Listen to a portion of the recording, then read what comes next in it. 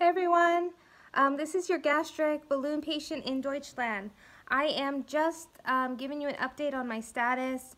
I currently weigh 144.4 pounds, so I am just 6 ounces shy of losing 30 pounds. I'm also just a few weeks shy of hitting my 6-month mark with my balloon, and I am very happy with my results. I would have been happy with these results if I could have only had my balloon for 6 months, and knowing that I have another 6 months left of having my balloon could really bring me down to the 25% body mass index or below. Currently I am at 28 body mass index and I'm happy with it. I'll take it. I know that I've had my fair share of just struggles and issues, and I know that you all have seen a part of that, but at this point I am just stoked about where I am. So with that said, I want to talk to you about just some trials and tribulations that many of us have throughout this process. Doubts, overeating, just moments of what have I done, is this even working? So I've definitely had my fair share of that, and here we go. So as far as feeling like I'm not losing enough, I definitely felt that way, especially in the beginning, and I opted to have my balloon adjusted. With the SPATS 3, I'm able to do that, which I'm very happy with. And since then, I have lost steadily, just as I already was. So here's the deal with that. I felt like I stopped losing weight just at mid-December, and I really had to be very careful about what I ate and not let myself overeat at times where I felt like my balloon just wasn't working. I just as easily could have overeaten at any of those moments, but I stuck to a low calorie diet. I didn't keep myself from eating just anything. I didn't go on like a strict diet, but I kept my calories low. So 1,000 calories or less, usually stuck to around 700 to 800 calories a day, and that helped kick me back into a mode where my balloon helped fill me up a little bit. So since at that point, when I felt that way, I made an appointment so that I could have my balloon adjusted at 3 months. And just about a month and a half before I got the balloon, I started to feel it working again. So even though it hadn't at mid-December, it started, mid-December. It started about a month before I got the balloon adjustment in February. I got my balloon adjusted, so about mid-January I actually got my balloon adjusted, got my balloon to feel like it was working again. And there were points where I thought, should I even get my balloon adjusted again? Should I cancel the appointment? But because I had already made it, I went ahead and went through with it. But after talking to my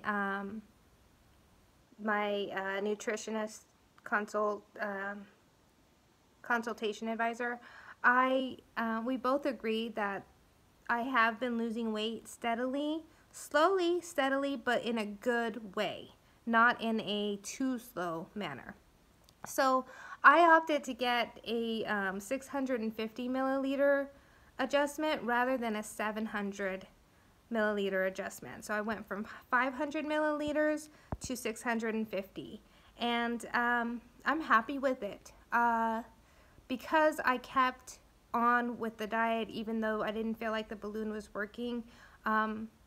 It did kick in again, and since I've gotten the adjustment, it helps even that much more. And at times, there are times where I feel like I could eat more than I'm eating, but I know that later on it won't feel good. I'll get either heartburn or I'll feel too full at the end of the night, and possibly even puke. Now, throughout this process, I have not been puking much at all since the first week. I think maybe once in the end of November, beginning of December, I did puke, but not since then.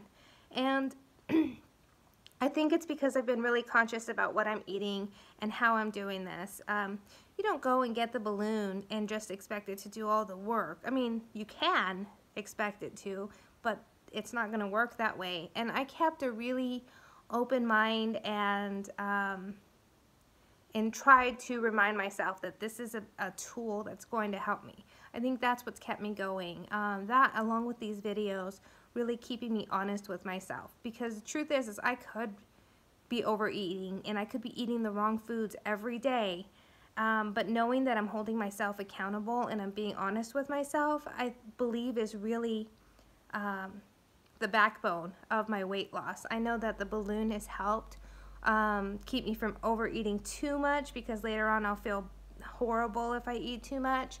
And also because I've trained my body to feel the balloon, where there were points where I wasn't feeling it at all. So it's been hard work, and I've had to be very conscious about what I'm doing.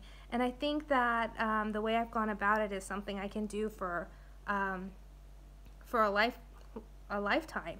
It's not something that I'm not going on some crash diet where the balloon is going to help me eat less right now, but when I get off, when I get the balloon taken out, I won't feel it. I won't feel full anymore, so then I'm going to overeat. I know that this is a lifelong commitment, and this is something that I want to last forever, and the changes I'm making are really conscious decisions. They're not just about the weight loss. They're about a lifelong change, and to staying healthy, and feeling better about myself. I know that it's easy to preach now that I'm down 30 pounds, but I was doing this long before. I was doing this when I wasn't losing weight, and I saw on Facebook people around me with the balloon losing tons and tons of weight at a time, especially at the beginning, losing a whole bunch of weight, and I was losing, you know, 10 maybe when I got to 15 pounds, and they lost all of that in, I don't know, a week or two. Well, that didn't happen for me. It took me much longer to lose the weight than others, but I had to remind myself that this was not a comparison. This wasn't about other people, and I couldn't get angry with them. I had to be proud of them for doing that.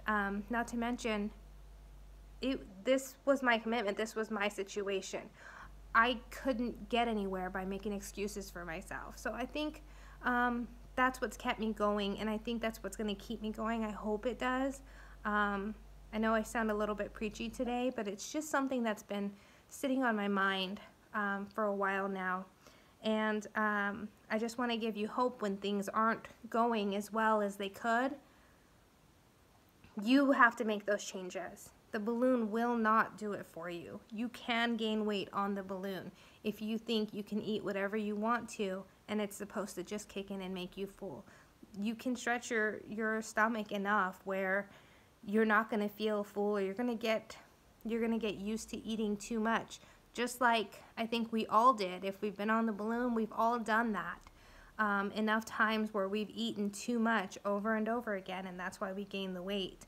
You can do that while on the balloon too, and you just have to be conscious about not doing it and training your body to see things differently and do things differently, your body and mind.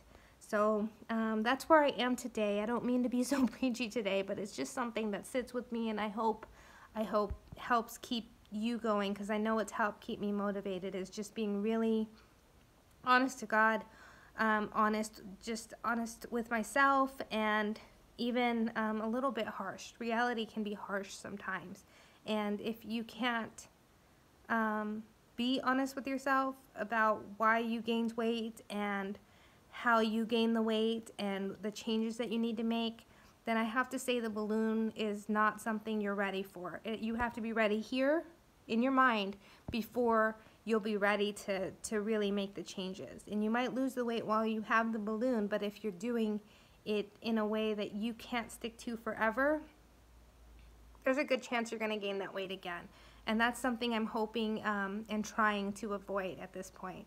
So thank you for watching. I will try to keep you updated. I know it's been a while, but I just graduated from school, and I still have some more schoolwork to do for my master's. So thank you so much for staying updated with me, watching me, and talk to you soon. Bye.